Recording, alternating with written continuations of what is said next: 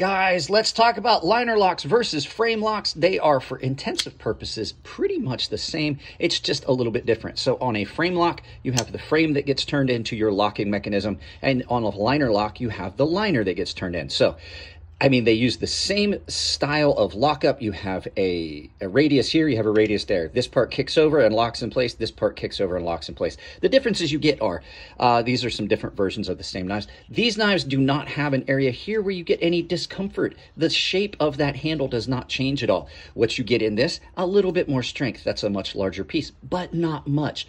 Modern liner locks are almost, I mean, just incrementally weaker than your traditional frame locks. And you get a little bit of extra comfort. Plus, you can put the scale on the outside. It gives you some modular chances to change colors and things like that. So we'll talk about this later in a video. Subscribe for more.